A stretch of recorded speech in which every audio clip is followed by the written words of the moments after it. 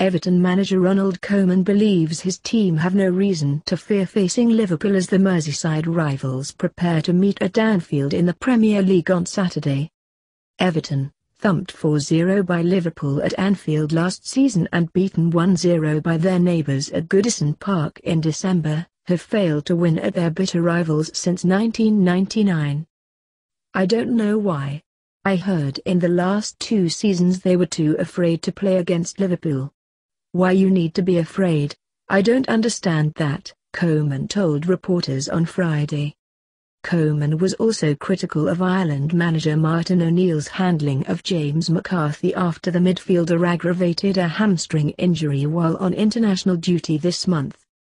The assessment of the Ireland medical team would be that it would be high risk for James to play. When asked to play he said he felt he was fit, Koeman added. In my opinion the Ireland manager in this instance was not protecting the player. I spoke to James, he needs to take responsibility. It is not the first time.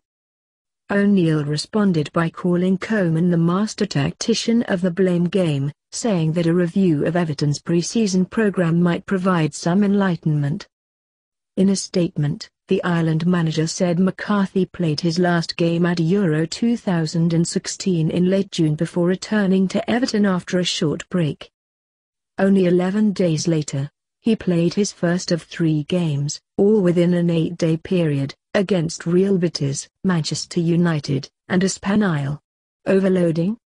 It read. James last played for his country on October 9, 2016, almost half a year ago. Since that time he has been totally under Everton's supervision. James is diligent and conscientious in his professional preparation.